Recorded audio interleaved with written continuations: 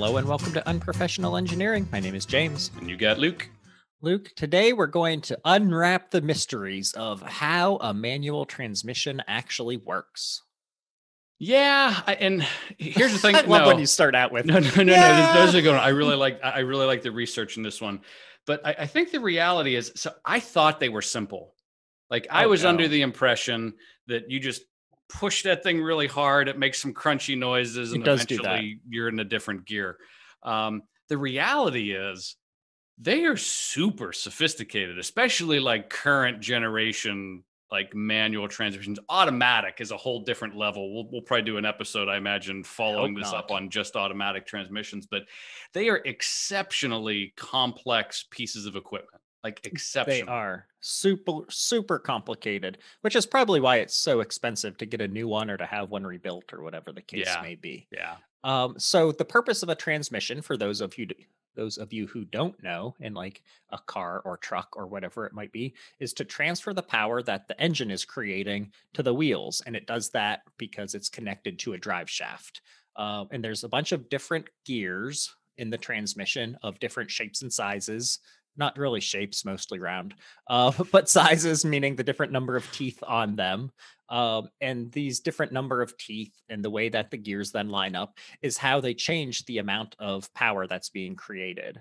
I'll get into that a little bit more with the actual equations, which is something we rarely talk about on the show. But that's just the basics of how this stuff works. So interesting. So before 1893. So a little bit of quick history on manual transmission. So are we going to France here? Yeah. So French inventor Louis René Panard and Emile Levasseur are credited with development of the first modern manual transmission. They developed a 3-speed transmission in 1894, and as the basic design is still the kind of standard starting point for most modern day manual transmissions. Yes, sir. The cat that started Renault, I didn't write this one down, but whatever the guy's name is that Renault, the motor company, the French motor company, originally these manual transmissions were using chains to do some of the work. And what Renault did was he switched this over to using gears rather than chains to do some of the changing from one speed to another speed. 1898, Louis Renault. That's changed that design. It is. Fun fact for you, Luke. Shoot. Totally unrelated. Back you said Emile Levasseur was one of those first people to do this stuff. I thought it was Emil. I don't know, but we had some. Maybe you just pronounce it differently. Emil, I played with in tennis when I was in high school, and we were playing doubles, and he served the ball and sent it straight into the center of my back. So thanks a lot, Emil. That was really nice of you. Wow. Yeah, not no hard feelings there. Right? No. So the big change came in 1928 when Cadillac introduced the synchronized manual transmission, which really reduced gear grinding, that sweet noise that you hear when you shift, Luke, and made shifting smoother and easier. Have you ever driven a so first of all, quick question. This is for you and for our listeners. So write in, make a comment. Yeah. Do you know how to drive a manual transmission well? Oh, see, you had to throw in that last word. Like you can start on a hill, like a really steep hill. You can not miss a gear. You cannot grind them. You cannot burn up the clutch and get that stinky clutch smell. So you know what really grinds my gears? No. No, I cannot drive one well. When I was 17 or 18, I learned and I could drive one well. And then when I was 19, I no longer ever drove one. And so it's been, almost 20 years? Yeah. So you do not want to trust me if you don't have an automatic. I gotcha. How about yourself? So my first vehicle was a manual transmission. And I haven't That was driven. back in like 1928, right? Oh my goodness. Yeah. So I have to imagine I still could. I feel like it's one of those things. It's like riding a bike. You kind of, all cars are slightly different. Like, so I had a Jeep Wrangler that was a 5-speed, and the clutch was really, really high. Like you'd have to push it all the way to the floor, and it really wouldn't catch Yeah. until you were almost off of the clutch. And then I had a little Subaru Impreza, and it was the exact opposite. Like I had to put my foot to the floor. So I think all cars are slightly different, but once you find that sweet spot for the clutch, Maybe old crappy cars are a little different. I bet if yeah. you had like a new one today, it would probably be pretty smooth. Yeah, so the synchronous piece is the interesting thing. So there are still vehicles nowadays, James, that do not use synchronous systems for their gear Yeah. shifting, and most of them are really large commercial I was gonna vehicles. say So big old so trucks. big old trucks, and that's when you hear that term double clutching. What double clutching is, and it's like an art form, is so your output shaft of your engine, like you said, it spins at a certain RPM, and it's either low or high. There's you can't change whatever that maximum RPM is. And if you think about it, if you didn't have a transmission, your car would just like max out at whatever first gear is. It would be Right. Slow. you'd go 15 miles an hour, and that's it. So what these big old what older manual transmission did and big heavy equipment vehicles do now is the driver actually has to get the timing of the output shaft of the motor in time with the input shaft of the transmission to connect the two, and that's where that double clutching comes in, and it's not synchronous. What a synchronous does, and this is like amazing to me, that I just think about like when this stuff was invented, they thought of this. So in a synchronous transmission, and we'll get to clutches in a minute, but I want to talk about synchronous transmission. So in a synchronous transmission, all those gears that you have are all spinning on the input shaft that goes down to your drive shaft. So they're all spinning. Or output. Or output of the motor, input of the transmission. I have a little diagram. So that would be the input shaft. So Okay. they're all spinning on that input shaft. And what happens is when you want and it's loosely spinning. And what happens with a synchronous is there are a number of rings that slowly engage when your engine's going, let's say 5,000 RPM. So that input shaft's going 5,000 RPMs. And if you would just jam into third gear It's without not good. synchronizing it, that's where the clunk, clunk, push happens. Yes. Because that gear is spinning, what happens is it slows down just temporarily enough where these little rings sync up, and then the main gear for, let's say, third gear engages with the shaft itself, and then that drives over to your drive shaft and to your differential, and then it hits your wheels in the back. So usually there's a couple of these things that move back and forth inside of your manual transmission, and some cars, I think it's like fourth or fifth gear, is directly connected to your output shaft. So there is no gear between the two of them. So when you get to that gear, it's the shaft and the shaft. And that's why you have really high speed, but you don't have a lot of torque in your higher gears.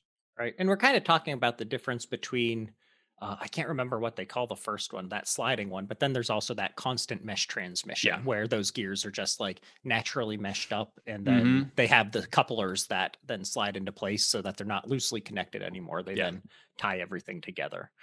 I did want to step back into history land just a smidge more. Oh, you can step back as much as you like, I know James. you love your history. No, I I love my do. history. Manual transmissions were really the standard for all vehicles through like the first half of the 20th century. And then the automatics started to show up, which actually came about in like 1904. General Motors introduced the clutchless automatic under the name Hydra-matic in Mm-hmm. 1938.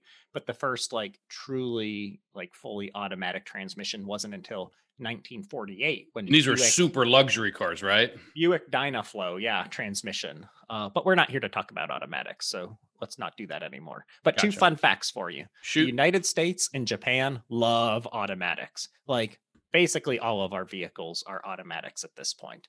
You have to be like that guy to have a stick anymore. Mm-hmm. I have a friend who's that guy. He may or may not listen to this. He never lets me drive his car because I would destroy it. Eastern Europe Western Europe, in particular, actually still has a ton of manual transmission vehicles. That's still their go-to. Eastern Europe and a lot of Asia are also still big on manuals. So globally, manual transmissions make up, I think currently, I think it's like 37% globally. And when Yeah, you come to the United States, it's it's like over literally 90 for yeah, automatics. for Yeah. automatics. It's crazy how few vehicles you can actually get in the United States that actually have a manual transmission. So Yeah.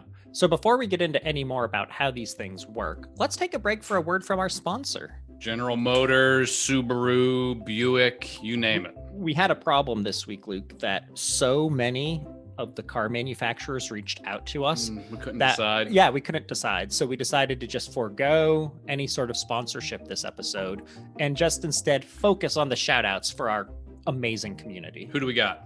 Killian S. Killian? Kilian. Okay. Did I say that right? No, I'm guessing you Isn't did. that like a beer? Isn't Killian's a Yeah. beer? Basically, he's an expert on 3D printing houses. And we did an episode on 3D printed houses. And we got it all wrong.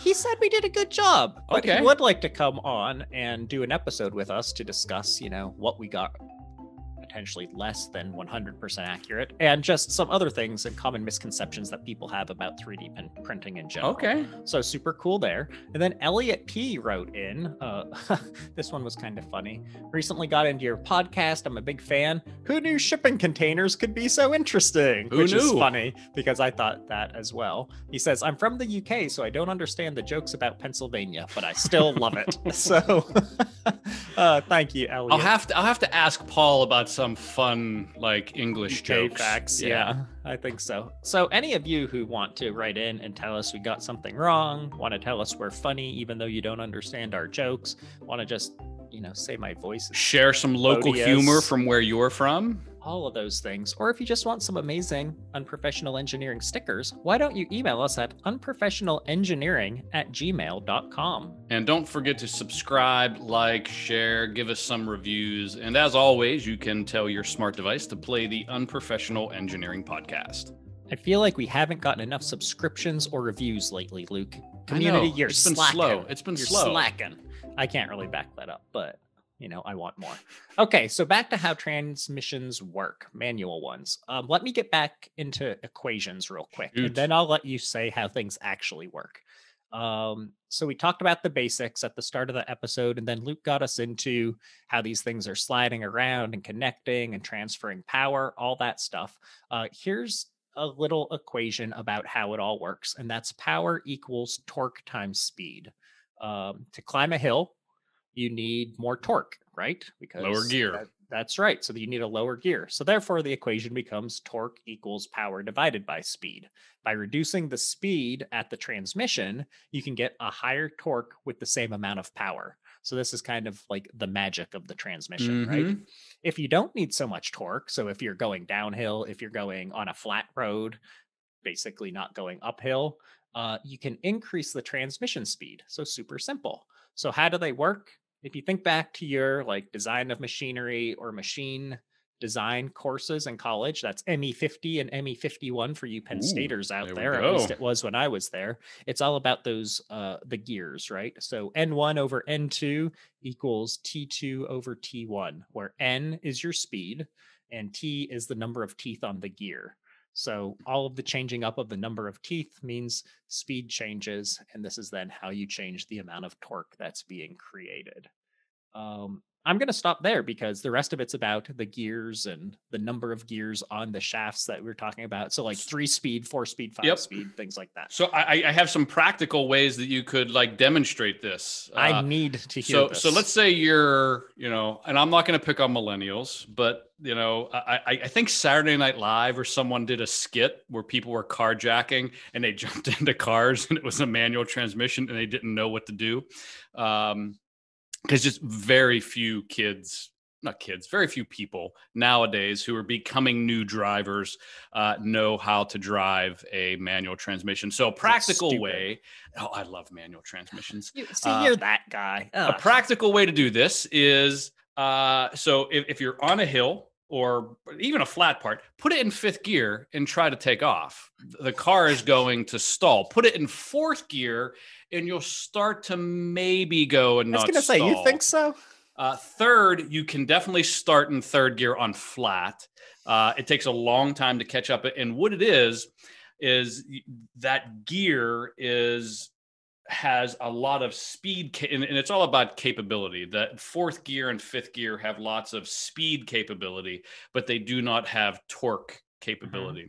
And the exact opposite, if you're going 55 miles an hour and you're in fifth gear, put it in first gear and see what happens. All this, I mean, don't do that, kids. This is all terrible advice. This is all terrible advice because you're basically going to kill your parents' car. You'll end up burning up the clutch, which I'm going to talk about here in a minute. But so they all essentially work the same way. So in a sliding transmission system, which is the old school, these gears slide back and forth and engage from the drive shaft to the output of the motor, and they slide. The synchro, I described the synchronous, they're always in connection. It's just whether they're mechanically connected to the shaft. So only one position can be at one time, and that's whatever gear you happen to be in. The only caveat to this is reverse, and I never knew how reverse worked in a manual transmission. Looked that up specifically for this, which is very interesting. So with reverse, so reverse is not synchronous. It's one of the few gears that is not. So most modern day cars are a synchronous transmission where they're always engaged. Reverse is not always engaged because it just wouldn't work that way. The car wouldn't move. But there's actually three gears not one, not two, but three. Thrice. There's thrice gears. I've been wanting to use the word thrice for a while. I don't think that's how you use that I don't word. think it is either. So reverse has three. So if you imagine you have your output shaft hitting your drive shaft, and the drive shaft is spinning. And if you just connected it to the gear, it would go the same direction as all the other gears. But what it does is it throws a second gear in between the two of them, which reverses the output gear. And it also has it's usually higher torque. So it's very similar to a first gear or a second gear. It's not meant for high speeds. If you've ever tried to do backwards. Yeah. Have you ever tried to do the cop car spin around thing? No. So I did in high school one time. My sister had the worst. My sister had this Ford Escort pony, and I could never get it fast enough in reverse to cut the wheel and swing it and do all that sort of stuff. It just seems like a terrible idea. It wasn't my car. So yeah, good point. So reverse is the only caveat where there's actually three gears instead of two involved. There you go.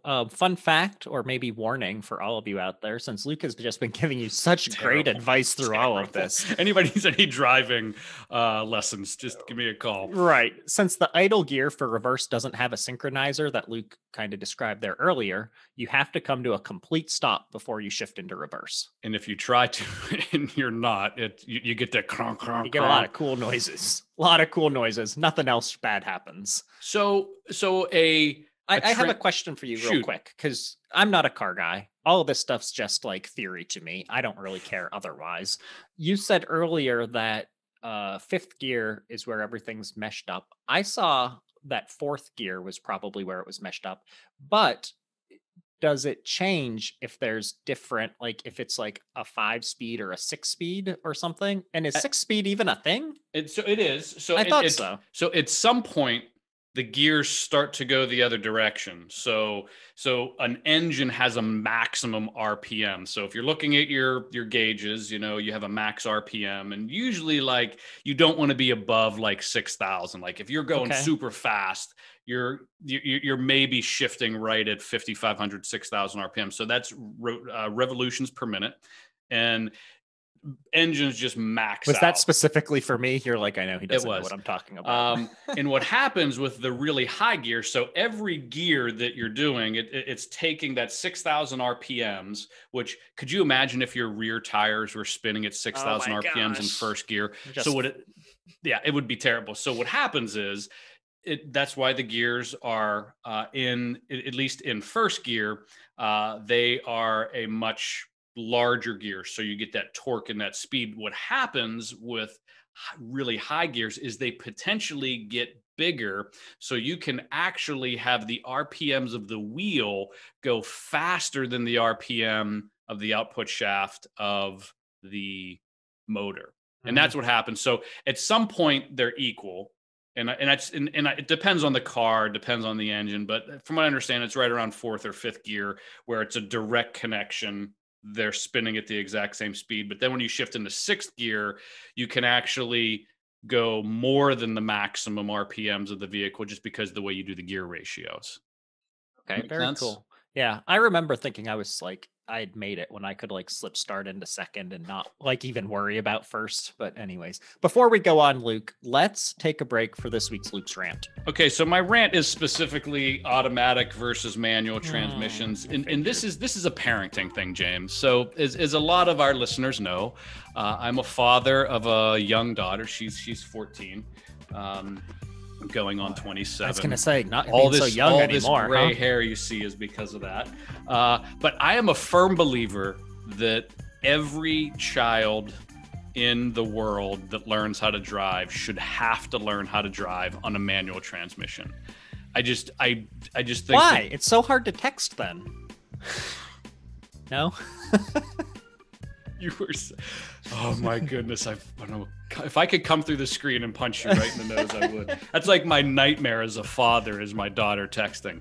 So so number one, I think when you have I think that the instances of car crashes, and I don't have any statistics to back this up. This is Luke's gut feeling. This is in my gut. I guarantee you there's more teenage accidents occurring because of all of these driver enhancements, automatic transmissions, backup cameras, lane departure, the little beeps whenever a car comes up beside you, blind spot monitoring, all these safety features. I think what happens forces you not to pay attention when you drive.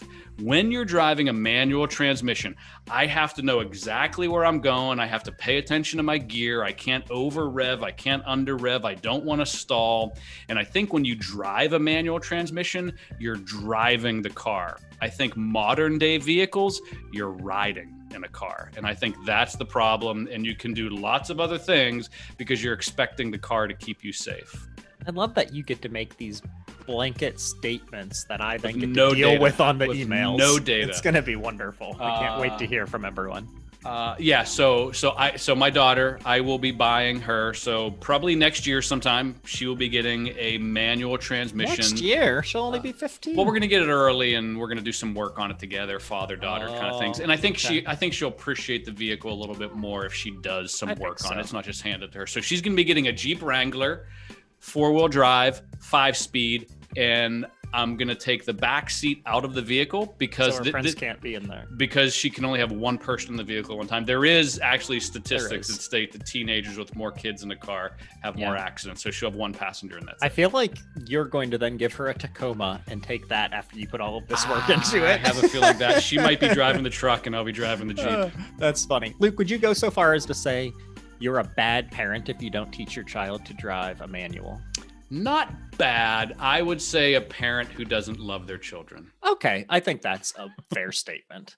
Okay, moving on. Luke. Moving on. What do you want to cover next? So I think we have to talk about what a clutch does, right? I think so too. Yeah, because so all this magic is happening down in the transmission, right? Yeah. Magic and aliens. Like so first of all, if you just think about like the engineering that goes into these synchronous transmissions and the machining and the calibration and all that stuff. So that's all amazing.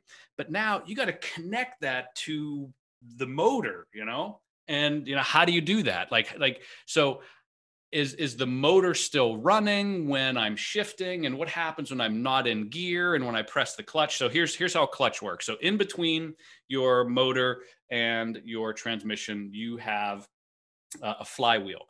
That flywheel has a clutch plate in between it. And then so it's a sandwich. And then on the other side is a pressure plate. And when you are driving a manual transmission, and let's say you're going, whatever you're going, 25 miles an hour, your foot's on the gas and you press the clutch, all of a sudden you're just going to rev the engine up and you'll and then if you let the clutch out, it'll kind of catch and it'll like thrust you forward. So what the clutch does is that pressure plate actually gets disengaged, and that clutch plate is this really abrasive material on two different sides, and the friction of that being pressed up against the flywheel with the pressure plate is what engages and disengages. So it's a super aggressive kind of thing, but they have all these dampener springs inside of that whole flywheel assembly or clutch plate assembly, so that it kind of takes that torque and vibration that happens between the motor, drive shaft output, and the transmission. And essentially, whenever you're pressing the clutch, all you're doing is temporarily disconnecting that engine that's spinning at whatever speed you're telling it to spin based off of how much you're pushing the gas. And that's why if you over rev, the cars jump. If you under rev, the cars stall. This is also where people tend to burn up the clutch. You hear that burning up the clutch, and that's when you have the clutch temporarily pressed, and you're just burning that abrasive material in between the flywheel and the pressure plate. And that's that smell that you get whenever people say they're riding the clutch. So don't ride the clutch. Good advice. I have a lot of valuable stuff to add here. Shoot. One, there's an episode of SpongeBob SquarePants where he gets an abrasive side and he's very mean to people and he offends his grandmother, which don't be abrasive, kids. Second, you said it's like a sandwich. What is your favorite kind of sandwich? Uh, Fast food is Chick-fil-A chicken sandwich. Can't beat it. I just like a good pastrami sandwich. I love pastrami. Well, Okay. okay. I didn't realize we were going like that Well, far, but yeah, okay. yeah. Chick-fil-A's good too. Okay, moving on, Luke. What do you have next? Moving on. So I want to talk about kind of the parts of a transmission. So we I'll call talked them about the kind of how bits. they work, the bits. So, and this is going to go from the person to the engine, right? So the very first thing you have is your hand. I was gonna say your hand and your foot. No, Like, no, no, no, no. Well, yeah, your hand and your foot are involved. So you have your hand and your foot. These are your two input. So basically, you're kind of handling the front end and the back end of this all at one time. So the first thing you have is your gear shifter. And that gear shifter has shifting rods connected to it. And these shifting rods are what move the shifting fork back and forth. And this in modern day cars, it moves those synchronizers in between third and fourth gear and in between first and second gear. So that's what the shifting rod moves. Your idle gear, this is whenever you're not in gear, you're totally disconnected. So the engine can spin as much as it likes, and the actual drive shaft does not spin at all. You have your reverse gear, you have your counter shaft, and then you finally have the output shaft, which connects to your drive shaft, which then connects to the back of your car if it's a two-wheel drive vehicle or a rear-wheel drive vehicle, and you have a differential in the back. And we should do something on differentials too. That's a pretty interesting thing. And then the foot does the front end of it. So the foot runs the clutch, which disengages the flywheel and the pressure plate with the clutch plate in between. So it's this kind of marriage or dance, as I'll say, ooh, James, dance. I like of that. shifting appropriately, because you can't shift. You can, but it's not good. You can't shift without pressing the Luke advice. clutch. And Can you though? Like, can you even jam it in there? So they call it power shifting, and you just like jam. You can do it. It's not good for, Let's not do that either. Yeah, don't do that either, kids. So it's this kind of dance of the two. And probably the easiest thing to do if you're learning how to drive a manual transmission and you're on a level road, don't even touch the gas. Put it in first gear and just let the clutch out slowly. Eventually, the pressure plate and everything catches, and the torque won't stall you out, and you'll just be in first gear. It'll just kind of pull itself. On a hill, it's called clutch braking. You can actually play with that clutch a little bit and feather it so you don't have to jam the gas and do the stalling thing. It's a difficult thing to do, but you can do it. So, Do you still drive with 2 feet? no, not now that I drive an automatic. I know a bunch of people that are used to manuals that still use 2 feet. for their automatics as well, which is not a great idea, I don't think. A couple pros and cons, Luke. Shoot. Pros to having a manual transmission. The cost. A new car with a manual transmission is around 800 to a grand less than an automatic. That's slowly changing. It is slowly changing, but again, I think it's more like they're just producing so many less manuals. Maintenance. The manual transmission vehicle is cheaper to maintain and repair. The transmission is easier on the brakes because the automatic transmission works with the car moving forward and drive, and it's always like pushing. So it's easier on brakes, fewer brake replacements, all that. Manual transmission fluid requires fewer changes than an automatic. Mm-hmm. I mean, I just get rid of my car before that happens because I got podcast money, so it ain't no thing. But still, control. Like if it were a skilled manual driver has better control because of the faster shifting response. And this is really a big advantage in the bad weather. Mm-hmm. So in Pennsylvania, maybe we probably have a higher rate of manuals because of something like that. And then fuel savings, manual transmissions.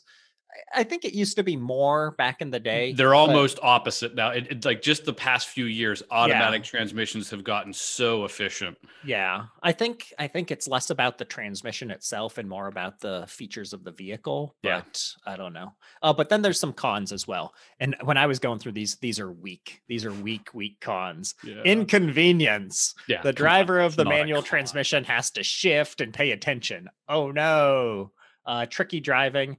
This one's kind of fair, I think, because there's some very steep hills, like in PA, especially, we got hills everywhere. So it's Mhm. difficult to do there. Stop and go traffic, red lights, things like this. It's a little bit tricky. And then learning they put in there as another con. And I'm like, come on, Yeah. you have to put effort in to learn. No. So another tip, you could always do the e-brake if you have a hand e-brake, first gear, clutch, e-brake on. As soon as you start moving, then you just lower the e-brake and you take off. So I have a couple fun facts too, James. Then we can I have wrap it up two here. fun facts for you as well. Go ahead. I'll let you go last then.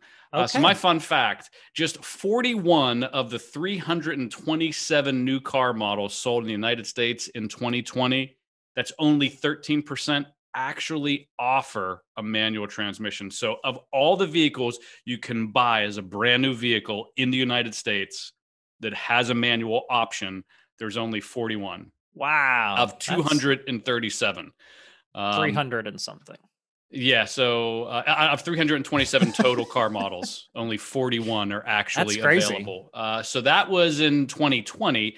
If you go back just to 2011, 37% came in manual. Wow. So That's a huge drop. in less than a decade, it went from almost 40% down to 13%. Wow. And then this is the sad part, James. So supercars are now eliminating manual transmissions. So the Chevy Corvette, the Porsche 911 Turbo, the Jaguar F-Type, the Audi R8, and the Shelby GT500 models are just a few of the performance vehicles that are no longer available in a manual transmission. That is sad. They have that stupid paddle shifter that make you feel Yeah, I like you're have that. driving one, Nah. but it's not the same. No, that is sad. Couple fun facts for you. Shoot. FDR, Frankie Roosevelt, former Friend of the show. president, longtime listener, good friend of the show, close personal friend, was a big car guy. But it turns out he Really? was also a big polio guy, which doesn't go real well when the only thing you have are like manual transmissions and you Yeah. can't work pedals. So DeSoto came up with a special hand controlled system and sent him like a convertible to drive that was all rigged up so that he How could cool control is that? everything with his hands. Yeah, super cool. Fun fact number 2, totally unrelated, but I just kept thinking about it while I was researching this. Can you put planes in reverse? Because you always have those things like the trucks pushing them backwards, right? Yeah. And it says, yes, you can do this, but no one ever does. Some aircrafts have like power back, but in most cases, airplanes either don't have the capabilities or you're just not allowed to do it because of safety concerns. And it's just easier for them to get pushed back and taxi that way, as opposed to putting it like the thrusters in reverse and pushing it backwards as well. That was Some a totally countries- unrelated fun fact. I think it's interesting though. I've always wondered every time I'm on a plane, it's like, why doesn't this thing just go in reverse as opposed to having this little truck push it? So There you go. Anything else you wanted to add That's before we all I wrap things had. up? We're good. Awesome. Well, Luke, well done today. I was Thank you. very impressed with your knowledge, and I can't wait to see your skills as a driver.